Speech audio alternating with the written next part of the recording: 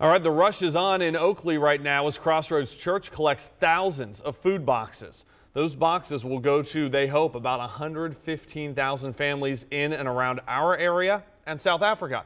Brianna Malloy is live at the food drive with just a check on how things are going, and there's still a line of cars, Brianna. Still a lot of cars, Evan. Welcome to the craziness here. They're lining up. Just one of these boxes here contains a full Thanksgiving meal, and it can feed up to 10 people. I'm here with Jen Sperry from the spokeswoman at Crossroads.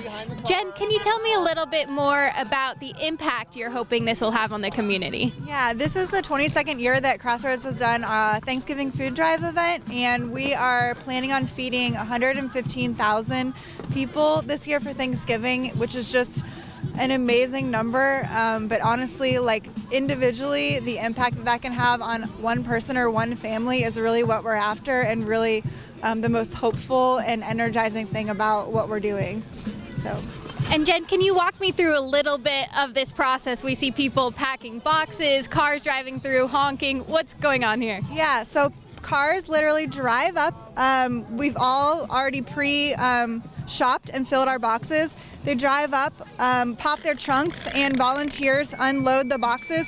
And then we have these tables set up where we literally go through and verify that they've filled it with the appropriate things, that each box has a complete meal for one family. A box feeds a 10-person family. And so then we tape them up, and the families are going to be receiving these boxes later this afternoon. Thank you so much, Jen. And this event will continue until 11 o'clock today. Brianna Malloy, 9 on your side, Oakley.